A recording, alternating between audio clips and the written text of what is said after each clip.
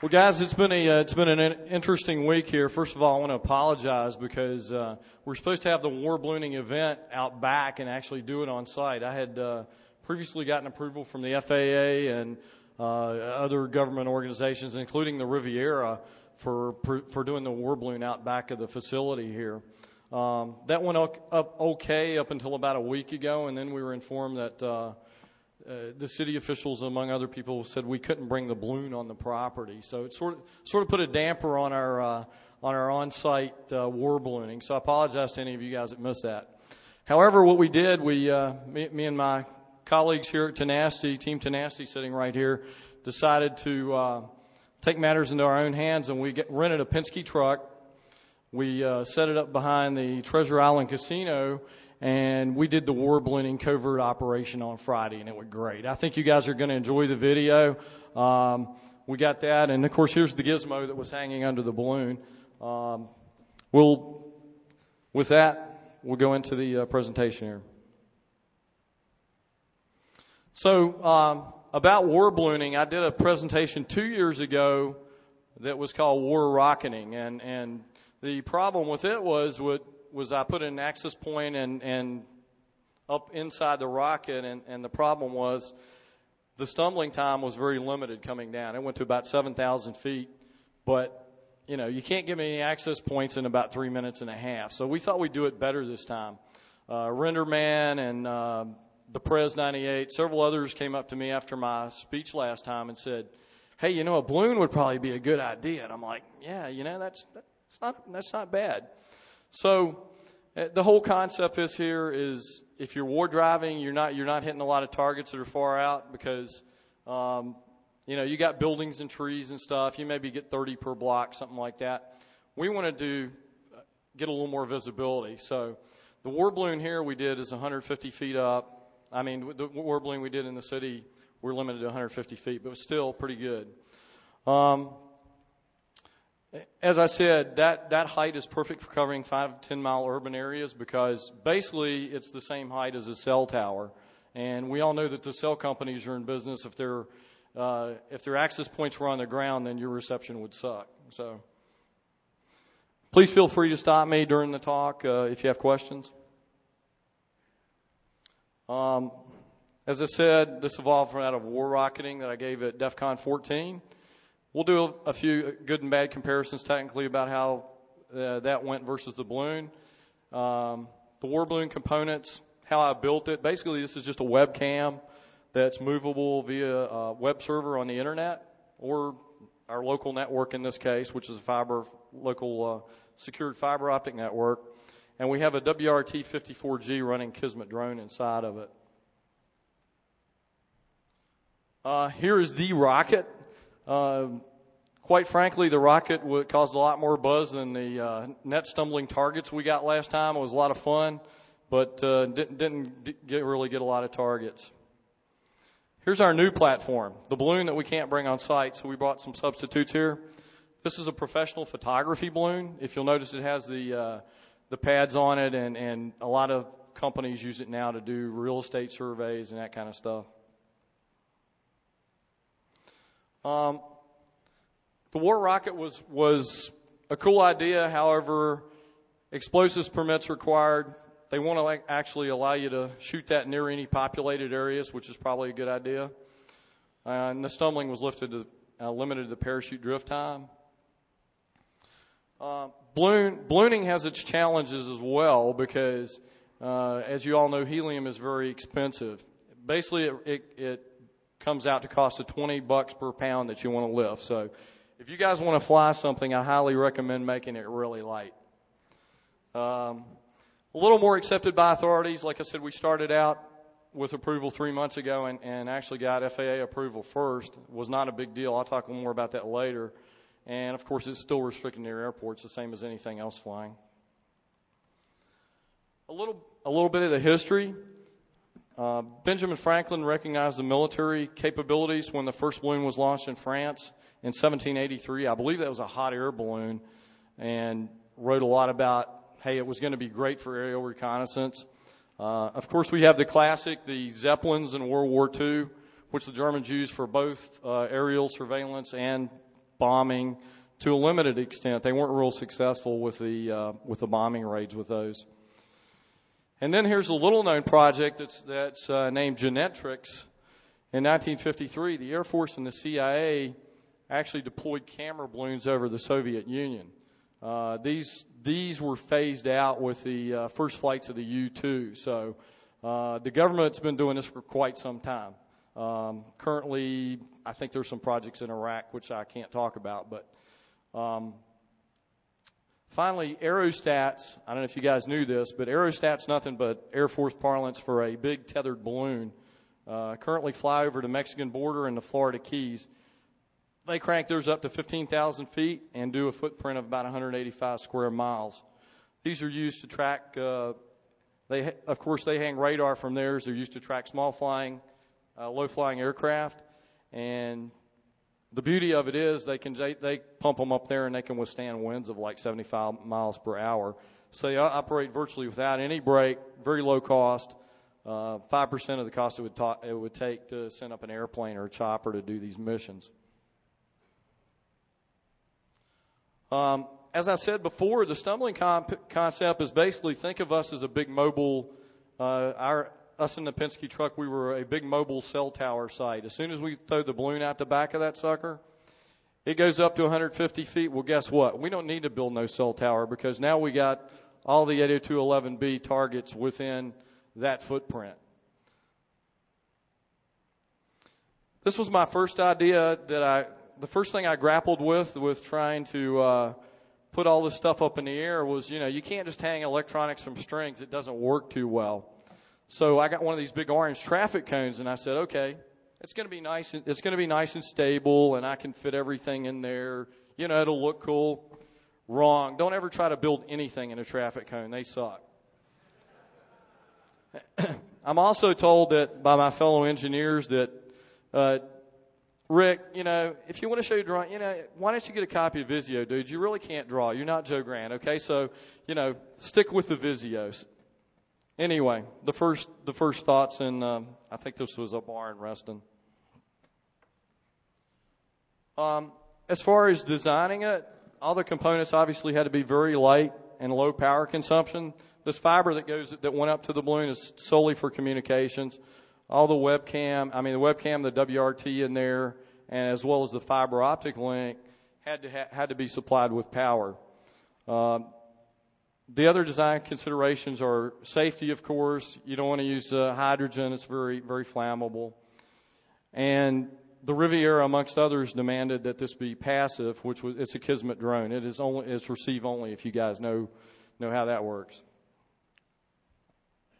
Already said this, the balloon is used for professional area photography. WRT 54G version 3. Do not use version 1 ever if you guys are into hacking WRTs and hook it up to a 12-volt power supply. My first one made a cloud of smoke filled up half my kitchen when I turned it on. So the specs say it'll take it. It won't.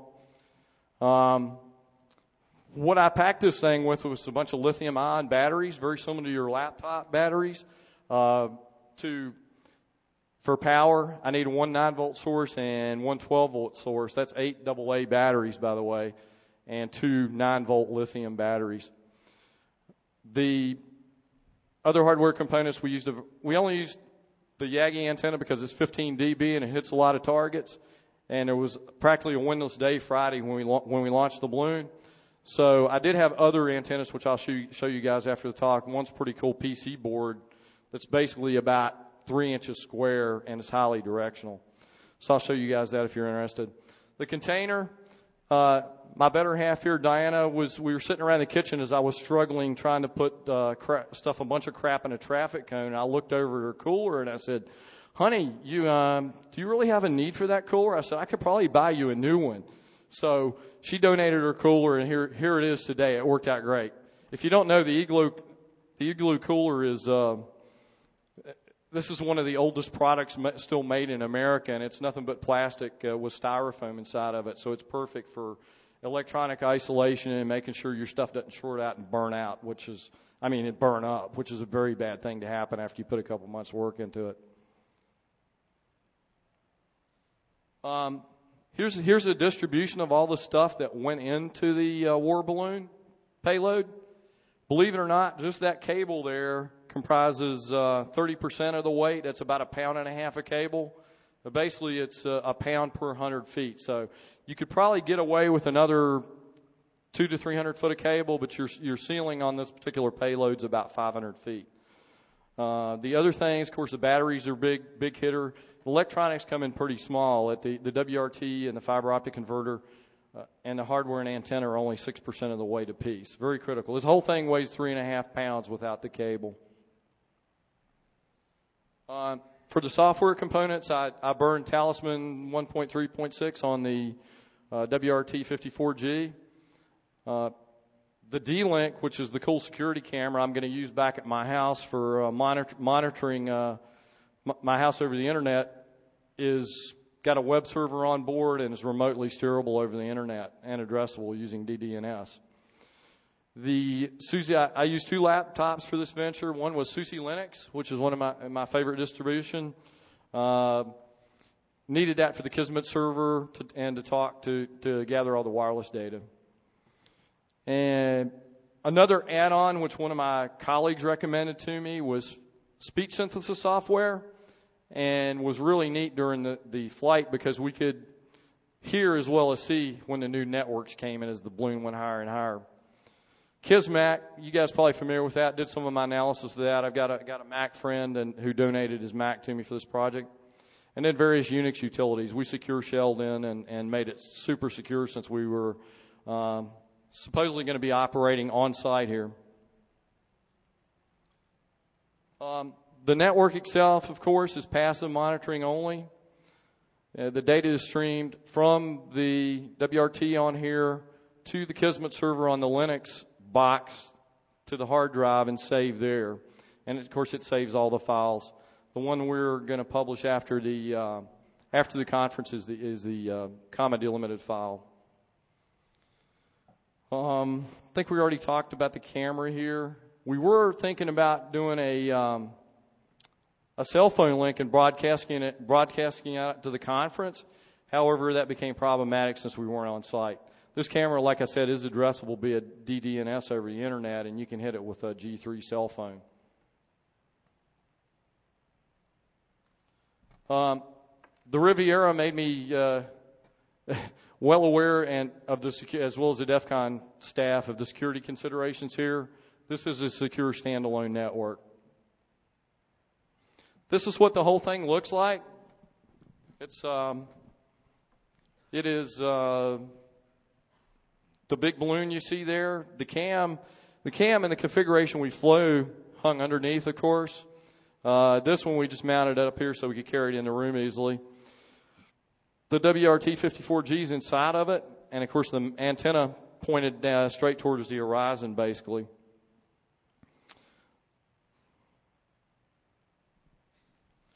Go into a little bit of the hardware and software hacks I had to do to get this project going. This is your WRT 54G taken out of the case, and what we had to do here is if you see that connector on the right, that actually had to go up top to feed the wire out of the cooler. I had to deftly chop that sucker off with a little Dremel tool and mount it up top. And these things are very delicate. I don't know if you guys ever work with any microwave or any very small electronics, but it's very delicate work. So that was the first hack. Remove the case. The case weighs about 3 times what the actual circuit board you need does. The D-Link camera, I wanted to, it's like a $250 camera. I didn't want to toss it in the trash or lose it since I want it for my house. I took it apart gently, and you can see in the picture here on the left, it's just a little tiny circuit board and a motor that runs in there. It goes into both pans and tilts. So my problem there was to mount the antenna securely to it. I drilled a couple holes in each side on the arms. And as you can see here, it worked out okay. That's about the lightest antenna you can buy that'll give you 15 dB. I think the antenna weighs like 3.5 ounces. So thank you, Lowe's store, for that. All the hardware came from Lowe's. The finished unit you see on the right is just like it flew on the balloon. we already went through this stuff. Basically the fiber is just regular computer room fiber, multi-mode, 65 millimeter or something like that. I don't remember. It's regular computer room cable. Here's the fiber optic transceiver. I had to have two of these, one up in the air and one on the ground. We had to remove the case because it was very heavy. You can see that in the back side of the cooler there.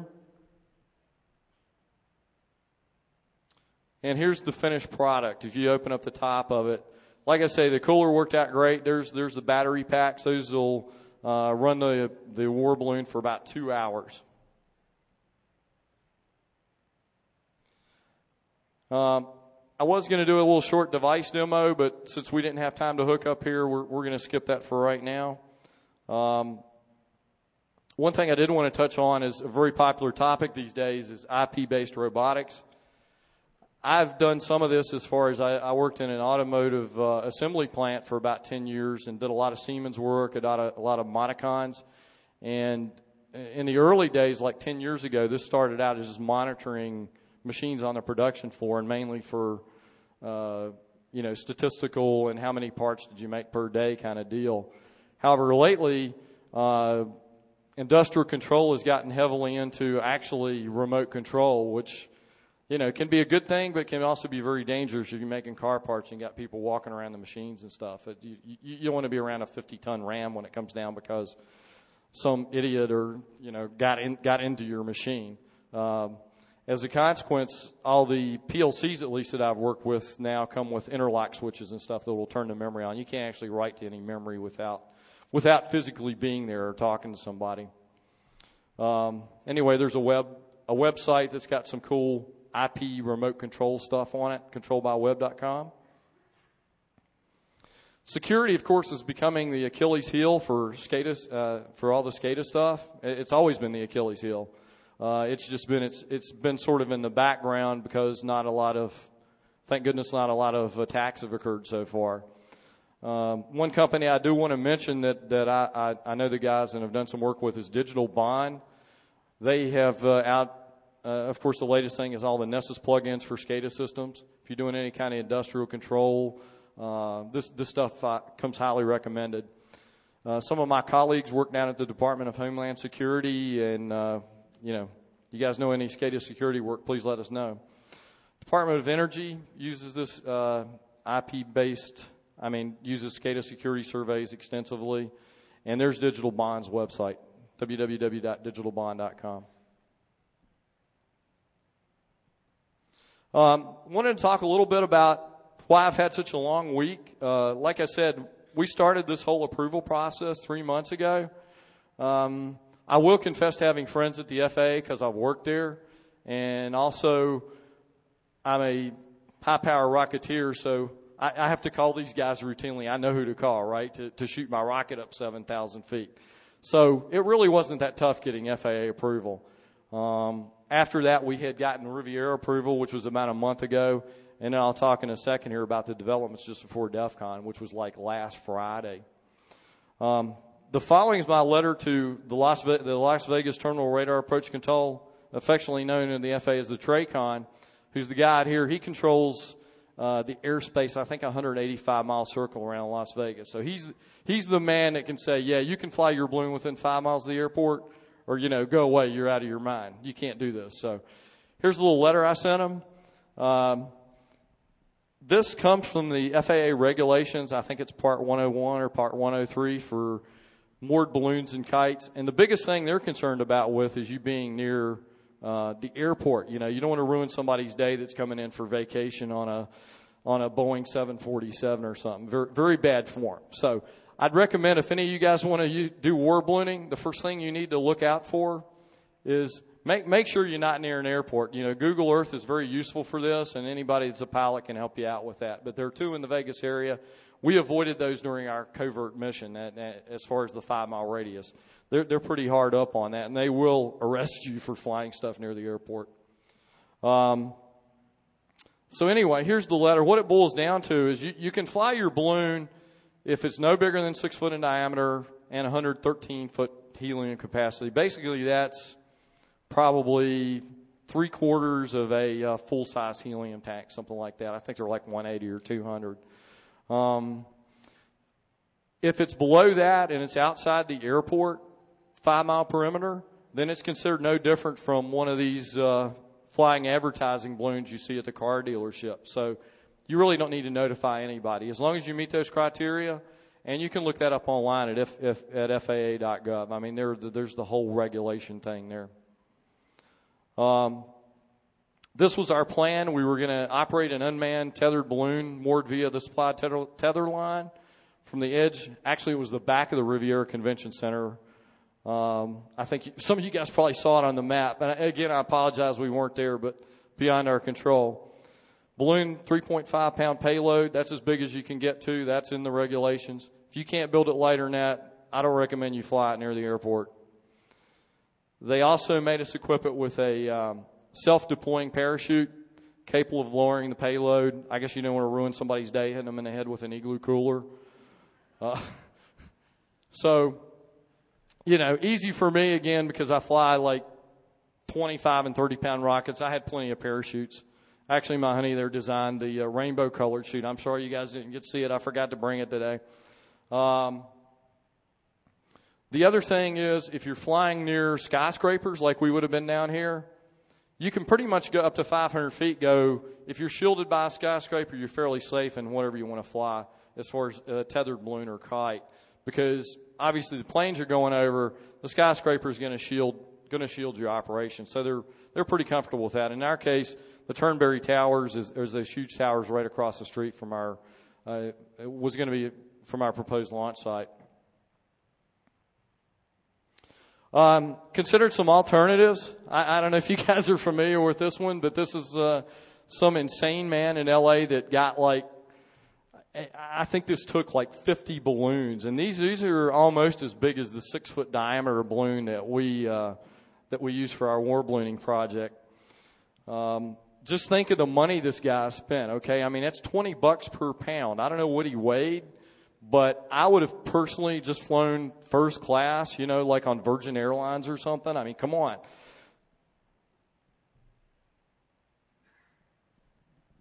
All right, so like I said, we were pretty much in angst about this the first of the week. Diana and I've been, and my team Tenacity have been in Vegas here for about a week, and we said failure is not an option. You know what? We're going to do this.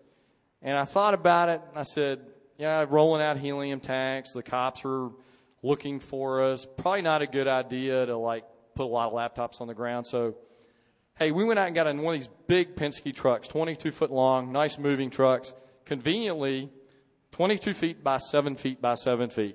Our balloon is 6 feet. So basically took all the network gear and stuff that we had ready to rock and roll for DEFCON here, and we packed it and pre-staged the balloon and equipment out back of the Treasure Island Casino where we're staying. And we actually inflated the balloon behind there in the truck so we can minimize our time on site, and drove out to Site X, which is basically in the western part of Las Vegas City. And so with that, I've got our 10-minute video of our operation I think you guys are going to enjoy here. Let me get it fired up here. Any questions before I launch into the video, guys? All righty.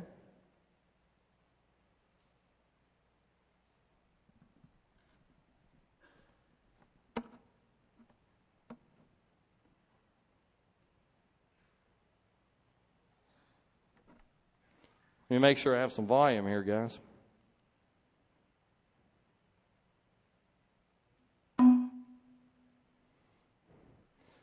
All right, here we go, the covert warballooning operation.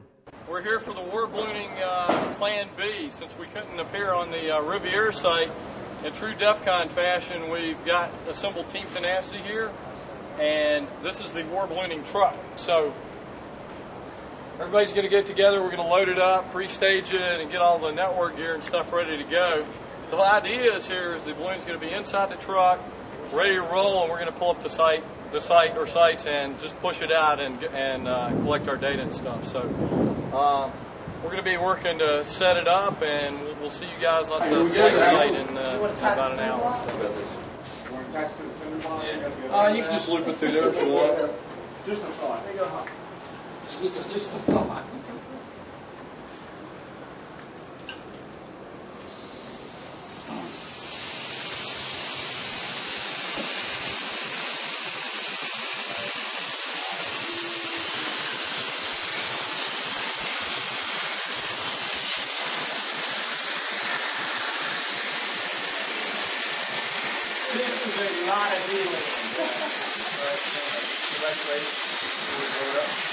It's symmetrical under these three. So you have three tabs. You do the single barrels. Finish it out. Just a,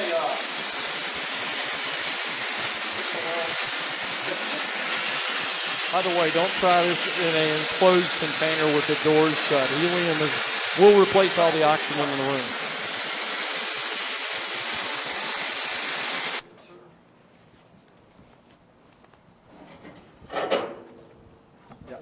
I'm on the line right now, Reek, so you're okay. Okay. I moved that out a little bit, G, don't you think? So here we are. We just arrived at the site. Beauty. We have holes of some sort. Nope, that's probably you holding it. It's going to go quick once we put it out. Oh no, it's just 150 feet of line, so you just slowly turn it up. Okay. Yeah, we're going to take the fiber to it as it goes up. Yeah. Where's that blue tape? Blue tape. It's over in that bag. I got it here, hold on.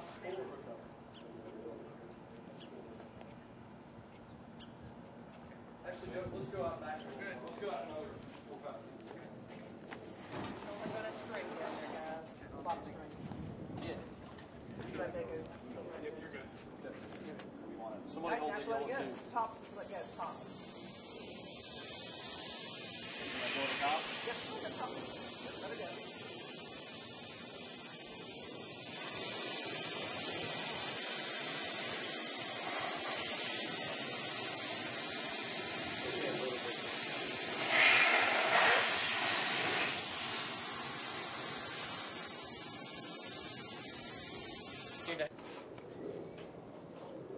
Make sure you clear that fiber.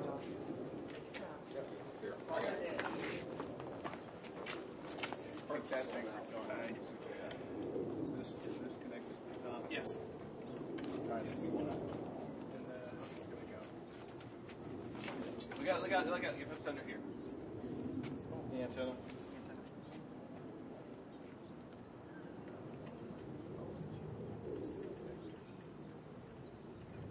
You gotta come up. Oh, there you go. Got this. Okay.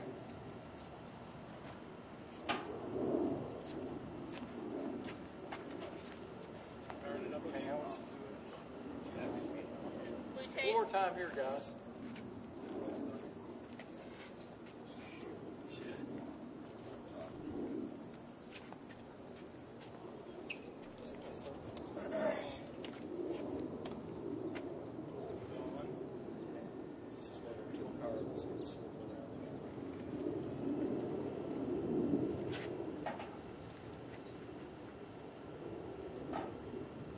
See red light on front of that camera? Yeah, red light on.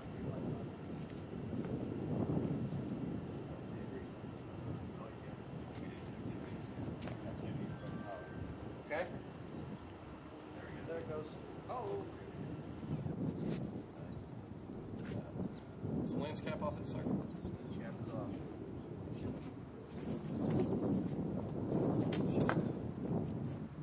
All right. Recording about this? Is it going to lift it? Yeah, it will. Oh, yeah. All right, let me make sure I can see this stuff one more time. Get a camera shot. Danny, you got Ricky?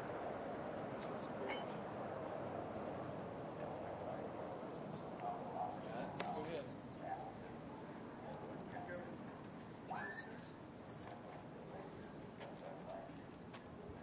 Guys, what you're seeing, we were struggling a little bit because we didn't have enough helium in the balloon when we started out. So it's actually it's going to go high in just a second.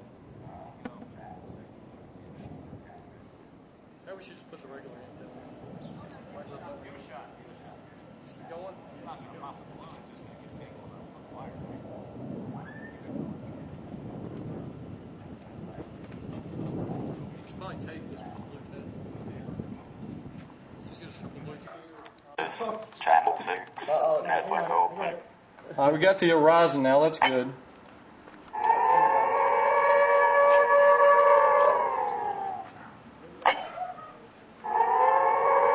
This is the fun part.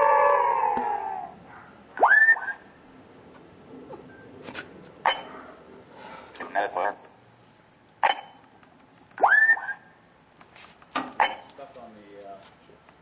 Tether wire. Network detected. SSID. Home 4F0B. You probably rotate Channel your 6. antenna Network camera open. now.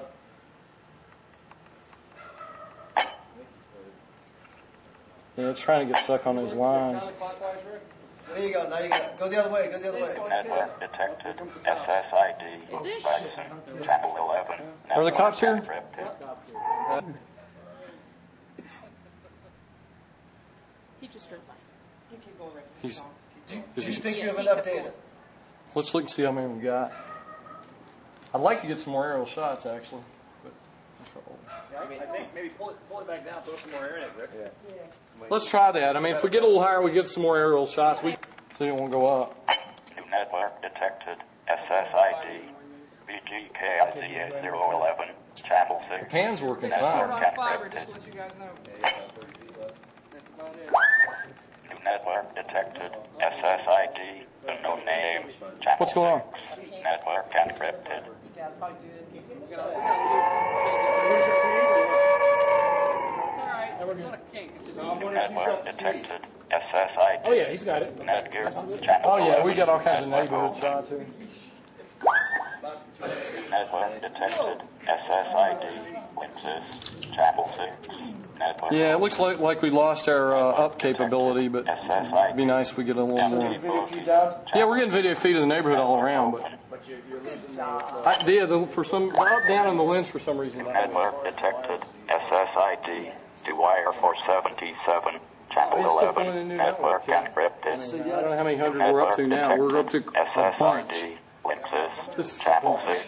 I think.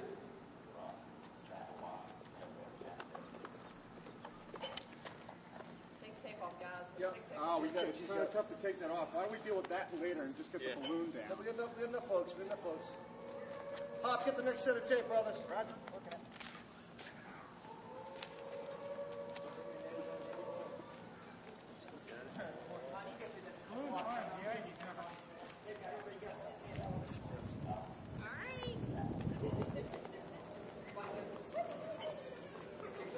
Rick, you want to get in there and get that? Yeah, good to get the electronics. Yeah. Don't let that thing get damaged. It's just gonna be a webcam at the house anyway. That was awesome. The things we do for DEFCON.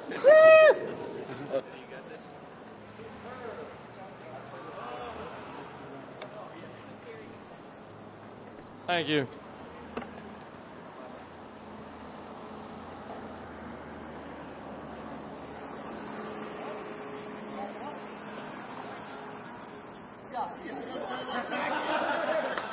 They're like my dad's age. Good timing.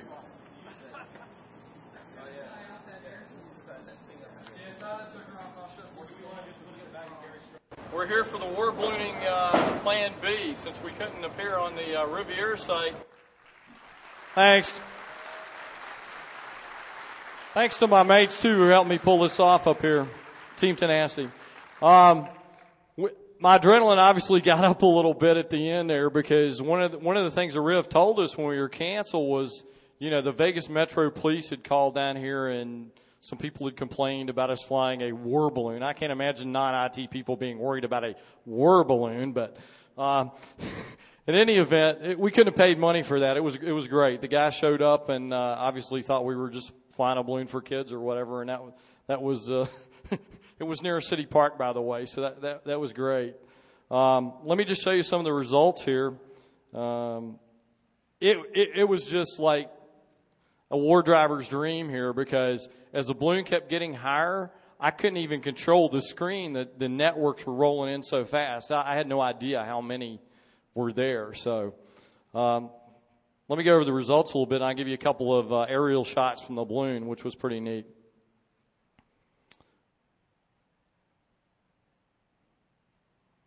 Well, actually, I just need to open up my notes file, my Excel spreadsheet here.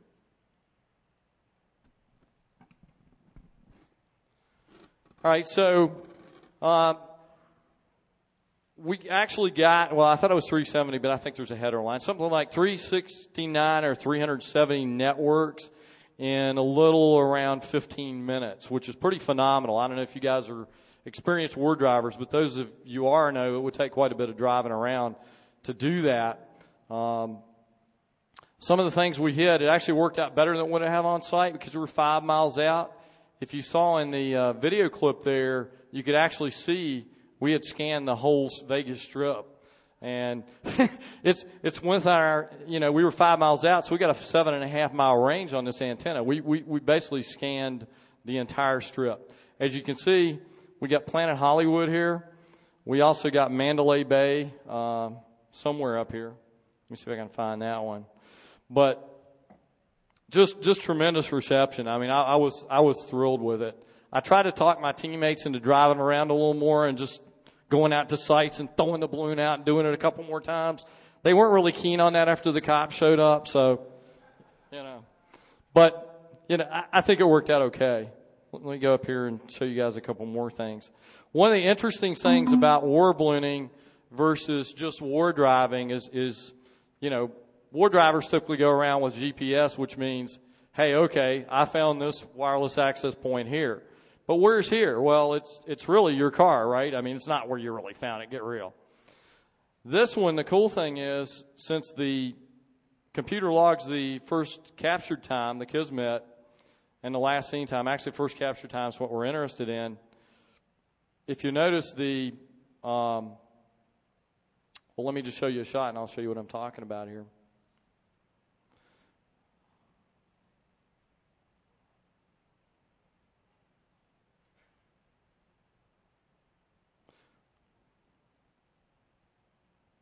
All right, so here's one of the best shots that we got of the Vegas Strip.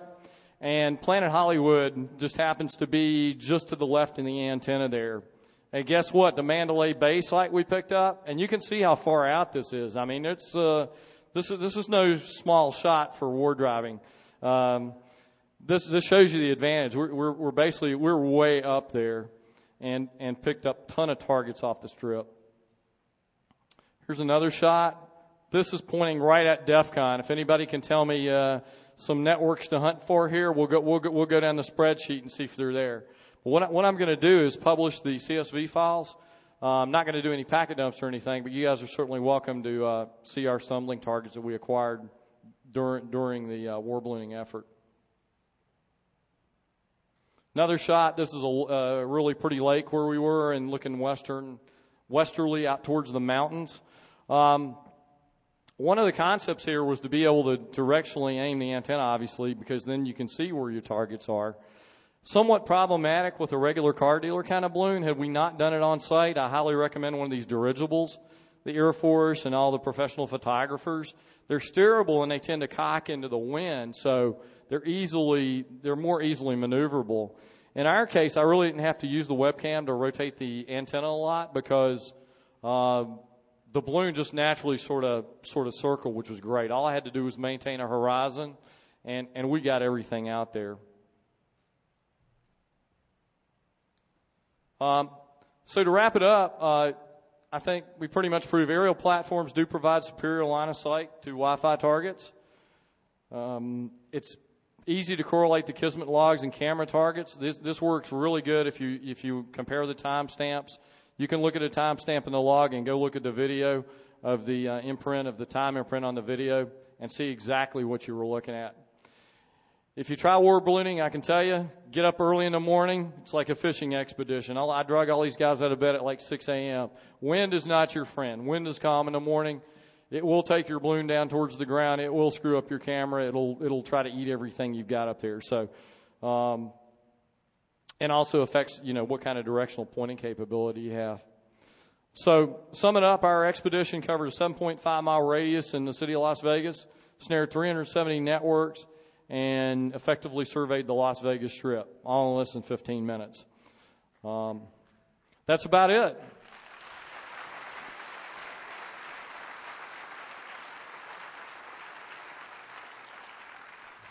And I would just like to take this time to thank Team Tenacity and everybody who helped me put it together. Leo in particular for providing me some of the financial support, and Eddie Mikulski for putting together this fine video. Questions, anybody?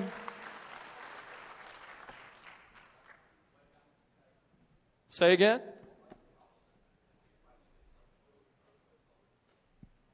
The question was, what was the problem that the Riviera finally didn't let us do it? I think it was upper management. Actually, I worked with the convention organizer here. Her name's Theresa Madsen. She was very helpful, and their IT security department had even approved this like a month ago. We thought we were good to go. The Riviera was going to get us a tent out back. We were going to hand out T-shirts, as we will here in the room across the way in just a minute. But I think upper management just freaked about it. Somebody in upper management did, and or the Vegas police called. Also understand that, you know, when word got out it was a war balloon, in retrospect, I should have probably called it the Kismet eye in the sky, right? Because non-IT people, I mean, imagine that. Non-IT people are a little intimidated by this war stuff. So, say again? The police, I never talked to the police directly. The only police we've seen is what we saw in the parking lot drive through. And I would venture a guess that if they were looking for us that they would have probably stopped. So, but you know, that's about all I can say about that one. Any other questions? Go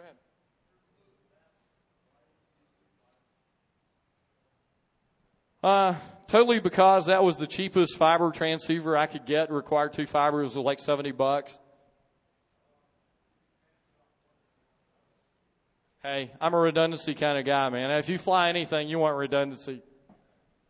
Any more questions? Can we transmit from this?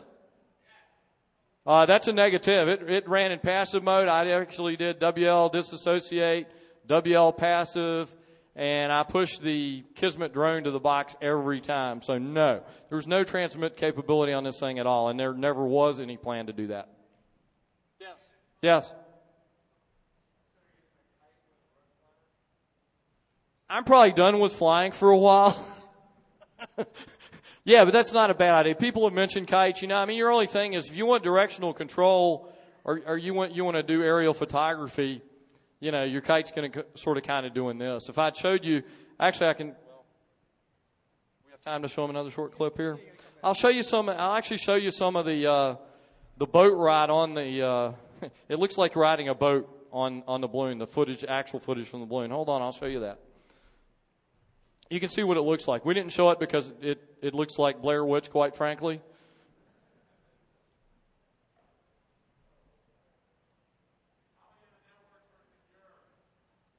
Approximately 70% of the networks were secure.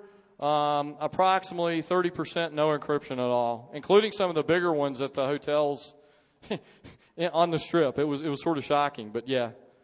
You'll see that. We will publish the data. We can't publish, obviously, any packet dumps or any reveal any personal info on there, but we'll show you that. We'll publish that. Any more questions? You can see this is the thing taking off right now. And it's pretty much the wild hair ride here. Yes?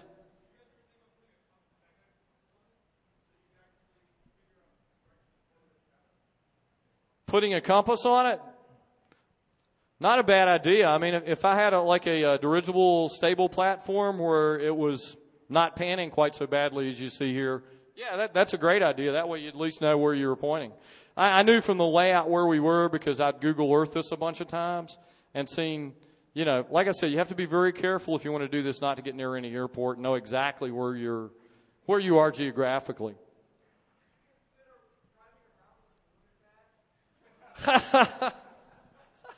No, unfortunately, you know, the power line deal becomes kind of dangerous. You might want to, one of the first things you need to do before you fly a balloon rocket or anything, make sure no power lines up there because, you know, even though it's not conductive, yeah, I wouldn't really want to try it. And it would probably ruin your balloon's day. Anybody else? Say again? I'm not aware of any aerial networks. I think we've got like 370 on the ground. And that was panning the entire skyline. So that's in that 7.5 mile circle. Oh, they were coming in very slowly. You know, I don't know. We were all focused on get her done. You know, we were on site and figured, hey, you know, the cops might be showing up. Well, they did. But so I can tell you probably half a screen worth or something like that. I don't know how many that is on the Kismet screen, but it wasn't tremendous. They just started rolling in as the thing went up. Obviously, I think probably 150 is about the optimal height for this thing. Well, guys, we're handing out some Tenacity swag next door at the Q&A room, right, Jeff? That is correct. At the Q&A room. So you guys come on down. I'll be happy to entertain more questions or meet any of you guys. And really enjoyed you coming out today. Thank you.